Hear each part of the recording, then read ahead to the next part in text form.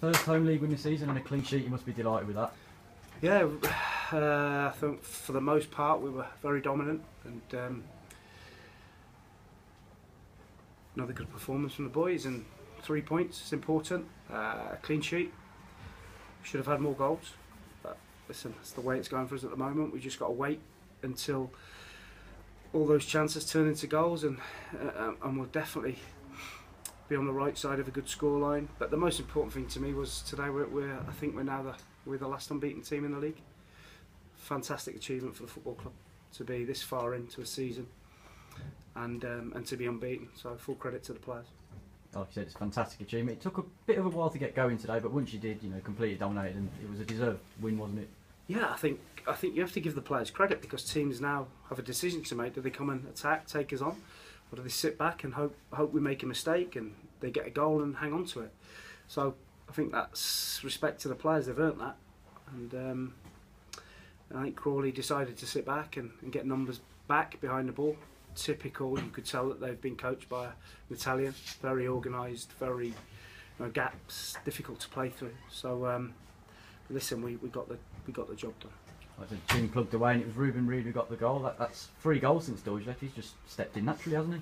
Yeah, Ruben's been, obviously he's the main man there now up front, and we put Tav up there with him to try and get a little bit more, or try and create some more chances. But there's different ways to win a game, and we found a way today. We spoke on Thursday about the impact of the subs. Again, George Williams, he came on, really made an impact. It was after that the goal came, so you must be great as a manager. Willow is a very, very good player, and I feel as he's still getting over a terrible injury he had. And I think once his body settles and he gets to grips with it, it's going to be a real acquisition for us, and he'll start to gain a place in the team regularly. At the moment, he's a real impact and a real threat off the bench, and he takes the opposition back another 10 yards because of his pace, which enables us to play and keep the ball even more. And he had a really good chance himself. Like you said, I suppose the only minor criticism is the fact that you didn't score more goals today. We had some brilliant chances. Lloyd James had a couple of great chances. Liam Shepherd's had a tap-in. Willow's had a couple of good chances. Millsy's hit the bar. Looks like it's in. We look as though there's one that's gone behind the line. So we've had umpteen chances to extend the scoreline, but we didn't. But we still won. A couple of bit of injuries before the game. Grubb missed out, yeah, and James Montgomery, which meant Lewis Thomas is back on the bench. Any news on them? So how long are they out? Both back spasms. So Grubby didn't train all week. Monty felt is on Tuesday. He's not trained, so we had to call Lewis back from Yate. He's done really well at Yate, and we had to call him back today. And Grubby, like I say, Grubby's not fit. So I suppose for Lewis Thomas, he'll be here for the foreseeable until James. Yeah, it's important we manage his development. We think he's a good goalkeeper, but it's important that he plays. So if Monty's going to be fit for next week, then we can let Lewis go back out and maintain his progress, and we'll just have to see how Grubby is this week. It's Macclesfield away next week. They've just dropped to the bottom of the league. Does that present a really big opportunity to build on this fantastic result today?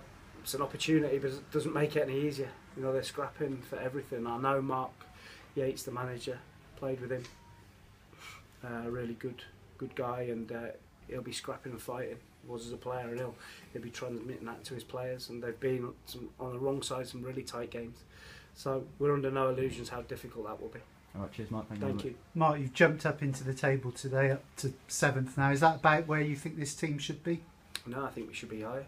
If you look at the games we've drawn that we should have won, but we don't want to be greedy. We are where we are. We just take that on its merits and move on. New kit today, so there were no bad omens today, were you? New kit, and I've got away with one. Got away lightly. Never mind the kit.